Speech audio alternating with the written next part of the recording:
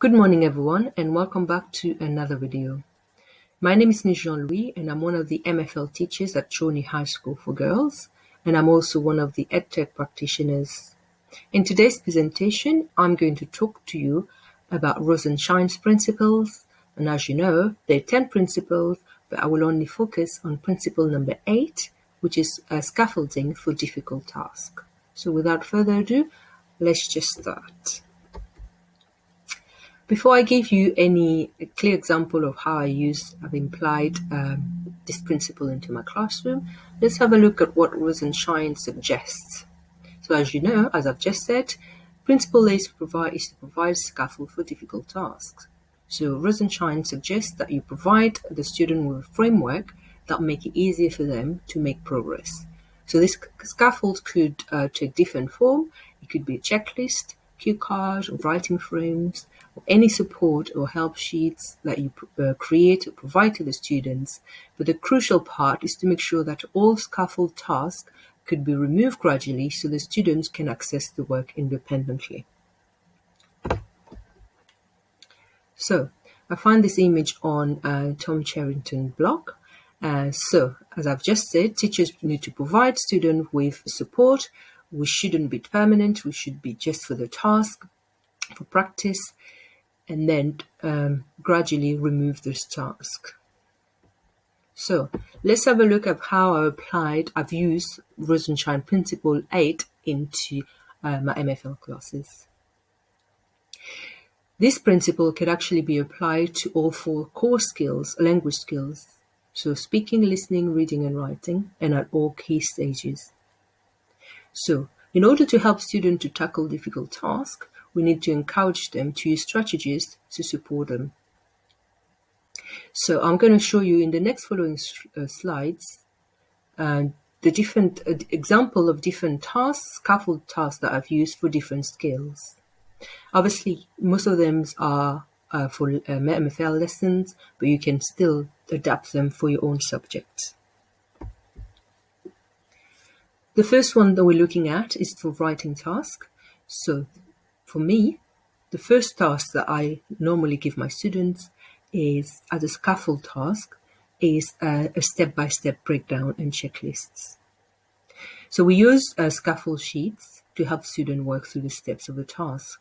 So step 1 might be translate the bullet point into English. Step 2, change the bullet point into different person, etc., etc. So if you look on the left-hand side with the table, you've got an example of all different directions that I give out my students throughout the task before they actually complete the writing task.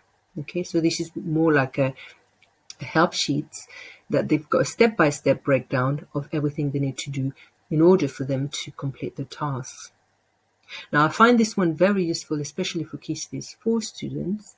When it comes to writing, you could also, one of the scaffold tasks could be to give them bullet points, either in the target language or in English.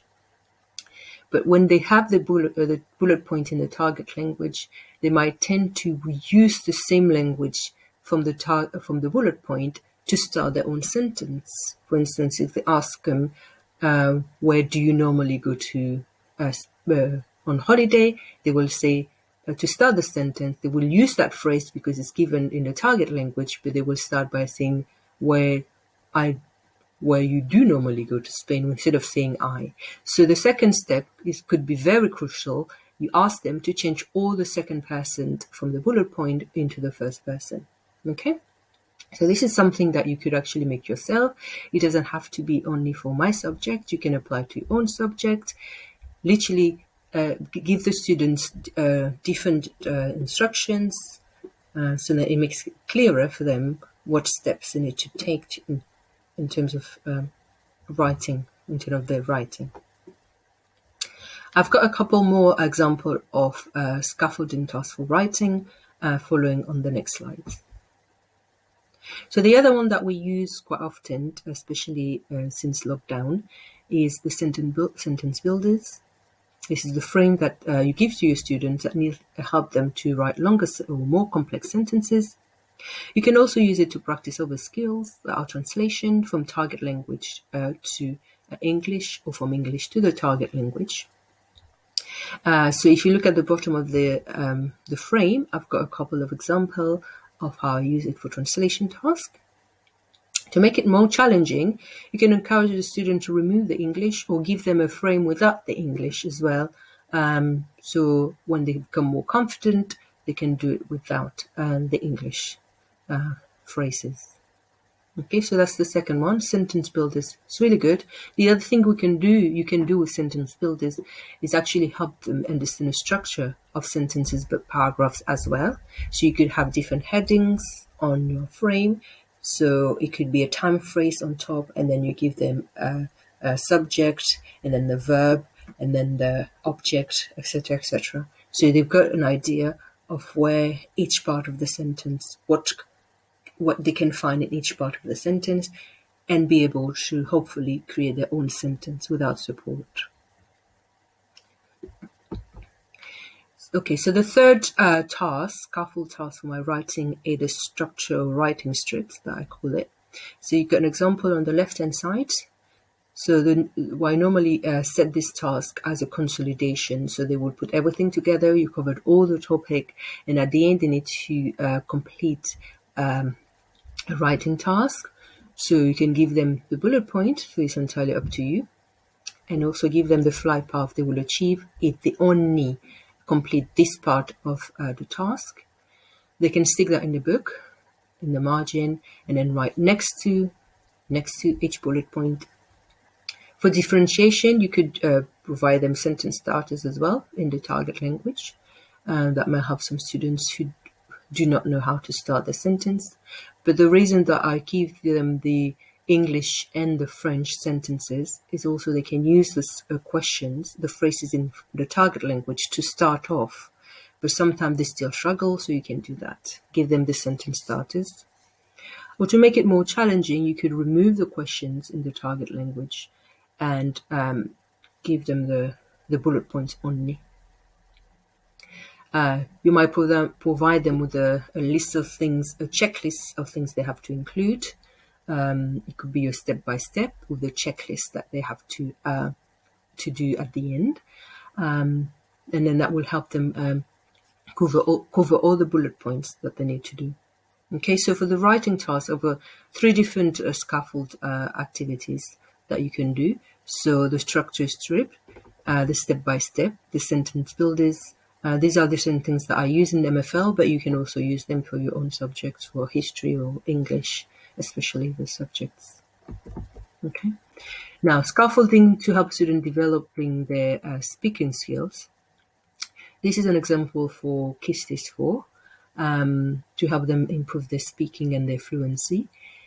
So what we do, we give them a model instance. You get them questions in the target language and in English as well, and provide them a model answer for this particular question.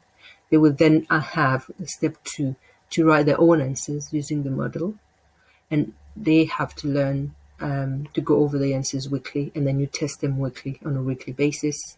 And then step 3, you ask them the same question or similar question and encourage them to reply without the support sheets. But they will have for each question a model answer and the translation in English to start off with. And then gradually you move all of that and you start asking them questions. You might switch the questions around. You might rephrase the question to create a bit of surprise there, and also for them to work on their fluency as well. Okay, so that's the first scaffold activity for my speaking that I use for my Key Stage 4. On the next slide, I've got an example of a Key Stage 3 scaffolding task for speaking skills. So this is the one that I can use for my Year 7s or even my Year 8, bottom set Year 8. So use this mat with pictures and emojis for each phrase, like you can see. And then gradually, so you practice those in class and asking them questions about their favorite subject and the reason for this favorite subject, etc., etc. And then use the mat without the phrase to encourage them to recall the phrases. Then you start using the speaking mat without the emojis and the pictures to encourage your student to recall the phrases used. And lastly, you guide your students for the answers with simple instructions in English. So you could tell them, give an opinion first, then the subject, then a conjunction, and then justify your opinion with some adjectives. But it's all gradually, because the idea is for them to get to a point that they don't need that support anymore. Okay? But also make sure that you practice it so much that they get so used to it. So by the time you get to the point that you remove or different steps or different pictures or different part of this support sheet, they can actually cope. Okay, so that's the one that I use for my Key Stage 3. Now, if you move on to reading and listening tasks, some of the scaffold activities, I've just listed them on the right-hand side. For comprehension tasks, you can use a series of warm-up activities, so pre-listening activities, pre-reading activities that are pair up sentences, reorder text, or identify words that they can hear if it's a listening task. The idea is to introduce them to the language for that reading and listening task before they can actually hear the audio or read the text. Okay. So I have included a few tasks below that you could actually use to prepare your student for a listening comprehension. Some of the tasks may be replaced with reading or speaking or writing activities to give a bit of variety there. So task 1 could be a vocab building activities in which the vocab is in the target language is presented in practice. Task 2 could be word recognition tasks with a matchup activity for English and French or Spanish. And then task 3, it could be listening to short sentences and translate. Task 4, listening to a set of sentences and identify key grammatical points, spot the adjectives or categorize the verbs heard in tenses, etc., etc. So you've got a list of activities there that you can use as pre-listening or reading tasks with your students before you actually give them the tasks. You can work with a transcript when it comes to a listening task. So they work with the transcript, try to identify different part of the sentence or tenses before they can actually hear, and then you provide them with the questions for the comprehension task, and it will make it easier for your students as well. So these are the different activities, scaffold tasks that I've created or used or found or adapted for my students.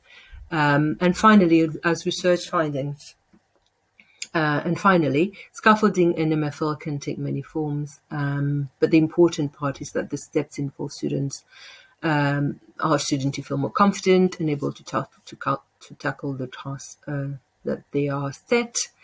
It's crucial that we carefully consider how to remove these scaffolds so that they can confidently complete the task without any support. So, and last but not least, these are the links and references for of all the resources that I've shared in this presentation. So if you want to have a look and find out a bit more, feel free to do so. But if you do have any questions, feel free to drop me an email and I will come back to you. Au revoir. Salut.